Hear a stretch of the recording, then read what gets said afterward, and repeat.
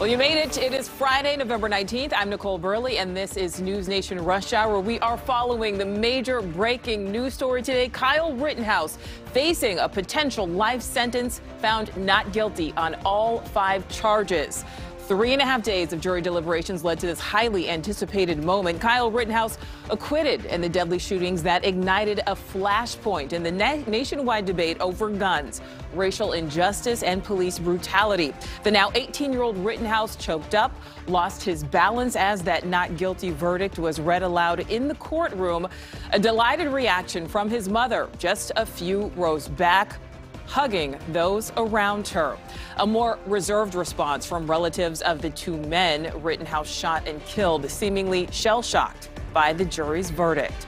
And outside the courthouse, a small group of protesters watching the verdict announced on their phones, a mixed reaction. Some in the crowd celebrating and cheering, others expressing their frustration with the outcome. NewsNation has 3 correspondents live in Kenosha right now monitoring the latest reaction from people on both sides of this case. We begin with Kelly Beeson outside the courthouse. So Kelly, break down what happened in court for us today. Well, Nicole, Kyle Rittenhouse faced life in prison if convicted on the most serious count against him, which was first-degree intentional homicide. And he had a very emotional reaction to the verdict today. We, the jury, find the defendant, Kyle H. Rittenhouse, not guilty. Kyle Rittenhouse with an emotional reaction to the verdict. The jury weighing 2 weeks of testimony for 3.5 days. Just in terms of your the attentiveness and the cooperation that you gave to us, this justifies the confidence that the founders of our country placed in you. Rittenhouse was charged with homicide, attempted homicide, and recklessly endangering safety for killing 2 men and wounding a 3rd. Rittenhouse was found not guilty on all 5 counts. Earlier in the trial, the judge dismissing a weapons charge that carried a 9-month sentence. The shootings took place during a night of protests last summer. Protests that erupted after the shooting of Jacob Blake by a Kenosha police officer. Prosecutors portrayed Rittenhouse as the instigator of the violence, while Rittenhouse claimed on the stand he was acting in self-defense. So I didn't do anything wrong. I defended myself. And that turned out to be the verdict in this case, that Kyle Rittenhouse did in fact act in self-defense. Nicole. All right, yeah, Kelly, you've been out there for us for many days now. We appreciate your coverage on this. And President Biden stopped for reporters outside the White House after his annual physical and colonoscopy today. Didn't comment on the verdict, but did defend the jury system. I didn't watch the trial, so Stand by your past comments equating to white supremacy? Well, look, I stand by what the jury has concluded. The jury system works, and we have to abide by it.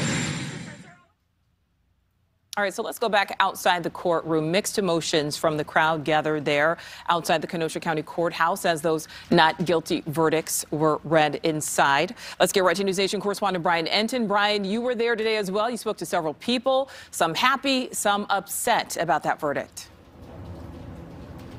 Yeah, Nicole, there's been so much anticipation for this verdict. You could feel the tension building here in Kenosha over the last couple of days. And outside the courthouse, when the verdict was finally read, a lot of people had their cell phones in the air listening. It was emotional on both sides. A crowd of about 30 protesters outside the Kenosha County Courthouse when the verdict was read. We, the jury, find the defendant, Kyle H. Rittenhouse, not guilty. The reaction mixed, but for Kyle Rittenhouse, his spokesman says he can finally move on with his life. What does his life look like moving forward in terms of, he needs security right now to leave the courthouse. He's become a target in a lot of ways. Well, we'll see. We'll see. He's become a target until this trial began. And when a lot of truth came out, I've said this before, a lot of truth came out in this trial that just were in opposition to everything that's been reported for the past year. Rittenhouse's attorney says he had faith if the jurors followed the law, this would be the outcome. That if you read that statute correctly, I know everybody thought I was crazy, If you read the statute correctly, he was legal in having that firearm. The parents of one of the men killed by Kyle Rittenhouse in Kenosha in 2020 released a statement after the verdict. Anthony Huber's parents say, "We are heartbroken and angry that Kyle Rittenhouse was acquitted in his criminal trial for the murder of our son, Anthony Huber. There was no justice today for Anthony or for Mr. Rittenhouse's other victims, Joseph Rosenbaum and Gage Grosskreutz."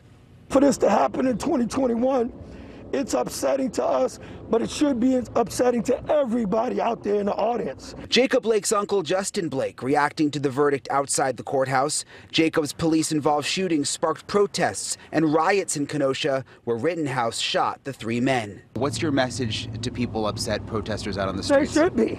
I mean, look what happened. How many cases do you need to see of Caucasian cops or other people walking out the door after murdering people that were either African American or supporting African Americans? Do you have a message, though, for people who don't have good intentions that are going to go out and, we don't want to see what happened last time? Well, we ask everybody to recognize human life, to try not to hurt and harm each other.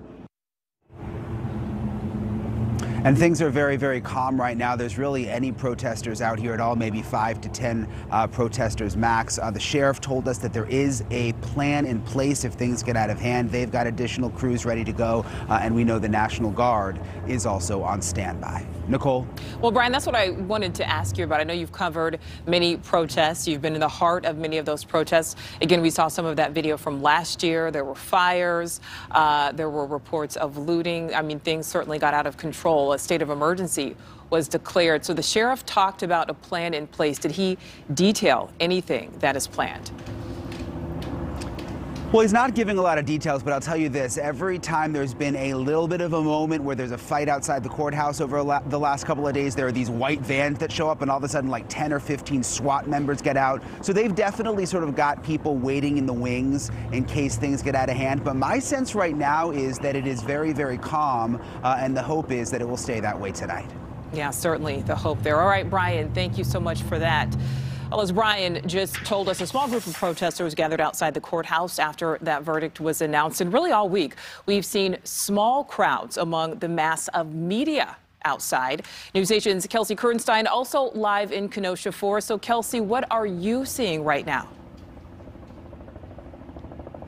Well, I got to tell you this, Nicole, we've been here since Monday, and it's quite peaceful right now on the courthouse steps. Just a couple of protesters. There's signs saying justice, not fracture. Another sign saying Kyle free. But other days, we've seen dozens of protesters out there at this time, and many times chanting Black Lives Matter, chanting convict Kyle, lock him up. But right now, no chants, and really quite peaceful. We do know National Guard troops, they're on standby, U.S. Marshals on standby, high security at the courthouse right now and all around this area, choppers in the air. But this was a very different scene than what we saw right after that verdict came through. Just like Brian was saying, we had several groups saying cracks in the justice system, but then other groups saying the Constitution is not dead. Another man I spoke to said, "We are relieved and joyful by this verdict," Nicole. All right, and Kelsey, we're taking a live look there now, and I know you mentioned the helicopters there, and I don't know if you're able to tell, because it is such a small crowd, is that a law enforcement helicopter? Is that a helicopter that belongs to some type of media? Are you able to tell? Yeah. At one point, I do believe one of them was Marine One, but the rest of them have been, they've just been media groups. So it's really, I gotta say, it is calm. It is calmer than we've seen this entire week. So that is an interesting thing to point out. But again, there's a lot of security in this area right now. All right, Kelsey, we appreciate that live look for us. Thank you. Well, today's decision, of course, shining a spotlight on gun laws and how they vary from state to state. The Rittenhouse gun charge may have seemed like a slam dunk for the prosecution, but the judge dismissed it on a technicality. NewsNation anchor Rudabeh Shabazi is here. So, Rudabeh, explain why that charge did not stick. Well, most states, Nicole, including Wisconsin, do place a limit on the right to self-defense. Rittenhouse brought an AR-15 style rifle loaded with 30 rounds of ammunition to a volatile situation, which he then used to kill 2 people. But in Wisconsin, it all comes down to the length of the barrel. On the surface, it looked like prosecutors' easiest task would be convicting Kyle Rittenhouse of a much less significant charge, being a minor in possession of a firearm. But Rittenhouse's defense team dug up an exception just hours before jurors got the case. Under Wisconsin law, anyone under 18 who possesses a dangerous weapon is guilty of a misdemeanor punishable by up to 9 months in prison. However, Wisconsin law applies to minors armed with rifles or shotguns only if those weapons are short-barreled. The language stems from a bill signed into law in 1991 when lawmakers across the country were trying to find ways to curb gang violence, likely intended to prevent youths from carrying sawed-off shotguns. Rittenhouse's AR-15 style rifle was not short-barreled, and that's why the defense asked for the charge to be dismissed. Initially, he refused, but the judge did ultimately dismiss the gun charge. I personally don't like people carrying AR-15s around. You know, there was so much anger and so much fear in Kenosha on August 25th that people did arm themselves. And, you know, we knew from the beginning that if you read that statute correctly, I know everybody thought I was crazy. If you read the statute correctly, he was legal in having that firearm. And obviously, once the evidence came in, the judge threw the charge. They threw the curfew. And those were things that the state wanted to, you know, kind of hang their hat on so they could argue he couldn't be there, he couldn't own the gun. Civil rights attorney Ben Crump issued this statement on the verdict. Rittenhouse, a self-declared white nationalist, crossed state lines with an unlawfully possessed AR-15 to be an instigator and provocateur in the anti-racism protests in Kenosha. By the end of the night, he had killed 2 people and left others injured in his wake. And instead of being arrested on the spot by law enforcement, he walked away scot-free. And prosecutors can ask a state appeals court for clarifications and rulings in the middle of the case. They don't have to wait until a verdict comes down, but that is unusual. Judge Schroeder didn't dismiss the gun charge until minutes before closing arguments began. Nicole? Yeah, Rudabeh, that really is interesting. So had he been carrying a short barrel, the charge could have stuck. Very interesting detail there. We appreciate you explaining that for us. All right, so today's verdict, obviously a lot to digest, so to help us better understand what happened in court and what could be next, Angela Senadella joins us live. She's an attorney and NewsNation legal analyst. Angela, you've joined us a few times this week. We appreciate you coming back for this verdict. Thank you for having me. All right, so we just heard Rudabeh's breakdown of Wisconsin gun laws there. So talk about how did the specifics of the laws potentially influence the jury's decisions? Entirely. So I think what's important to understand about juries is that they're not supposed to come into this with any political opinions or any bias or anything outside of the specific statutes and the facts that they are presented with. So in this case here, they looked at the videos, they looked at the facts, and they made very specific, narrow decisions that aren't supposed to have wide-reaching political effects. And Angela, we know, again, at one point the jury had asked for some clarification. They had a question there. Are you at all surprised that the verdict was consistent on all counts? Did you expect or think maybe there'd be a guilty verdict on at least one of the counts? I mean, obviously he was facing 5 counts.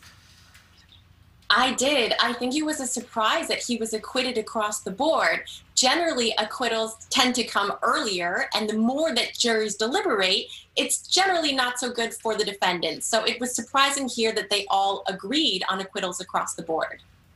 And we heard a little bit about it in Rudabeh's piece there. The case we know hinged on self-defense. Explain how the defense was successful, because Rittenhouse was out past curfew. He was carrying that assault rifle during those protests, and prosecutors had argued that he initiated the violence. So why didn't that stick? So self-defense here is so interesting, because it's not even that Kyle's team had to prove that he acted in self-defense. It's that the prosecution had to disprove it in order for that claim to not stick. And here it seems the prosecution did not sufficiently disprove it. So what this means is that the jury did not think that Kyle provoked it. They did not think that by AR-15 there, that was provocation enough to limit his right to self-defense. So I do think that there's a lot here regarding self-defense that the jury really pontificated on and speculated about, and I'm sure that's ultimately where this entire case came down to. All right, so you're saying there, the prosecution did not prove it. Let's also talk about the count that was thrown out, what Rittenhouse really just told us about. So it was a misdemeanor. It was in relation to the definition of a long gun. Obviously, what Kyle was carrying did not meet that definition. Is it possible that a variation of that charge could be brought, or at this point, would that be double jeopardy? At this point, I don't believe anything will be brought towards him. The only thing I can think of would be a civil suit from the victims' families, because they still have that avenue to file wrongful death claims. But criminally, he is not going to be charged for having a gun or for anything. He's free from prison at this point. Absolutely. Well, let's talk about that. How does Kyle Rittenhouse move forward and live a quote-unquote normal life at this point? Based on our country's judicial system, as you just said, he is not guilty. He's free to go about his business. But is that even possible, considering the level of national attention this case is receiving? It is going to be extremely difficult for him to reintegrate, as frankly, it's difficult for any defendant, especially in a high-profile case like this. That is not something that, as a lawyer, I could help him with, but I understand that this is going to be a process for sure. And my last question for you, Angela, and I don't. This really is going to, ask you to maybe step outside of your lawyer hat there, take that off a bit. But people, when it comes to this case, people feel very strongly about it. So people feel that he was right to get off, to not be charged, and there are other people who, on the flip side, feel like justice was not served here. What does today's decision? What does this case really tell us about our judicial system? I think it tells us about how the jury applied the facts in this precise case. So people will read into this, and you will hear people saying that this is a referendum on the Second Amendment or on self-defense or on racism. But you have to understand that the jury here is specifically instructed to not take any of that into account, to only look at whether or not the prosecution proved, in this case, beyond a reasonable doubt, that he was guilty. That means that the jury had to be over 95% sure that the prosecution proved or disproved self-defense. So I think it's very dangerous for people to take this and say this means X, Y, Z about our country. I think truly it means the jury did their job here very narrowly, very specifically, which is all you can ask any jury to do in a criminal justice case. And last question, considering he was found not guilty, I told you the other one was the last question. I just thought of another one. You are a lawyer, so now that obviously hindsight always 20/20, would you have done something different? Were you a prosecutor in this case, looking back and seeing what happened, mistakes that were made, et cetera, et cetera? I was surprised towards the end of the trial how I didn't feel the prosecution was focusing on disproving self-defense specifically. So once you're aware that self-defense is the entire defense claim, and the prosecution has the burden to disprove it beyond a reasonable doubt, had I been the prosecutor in that case, I would have focused on it. But the closing arguments, I thought, really focused more on just the threat. I didn't think it really focused on that specifically. Angela Cinnadella, we appreciate your expertise as always. Thank you once again.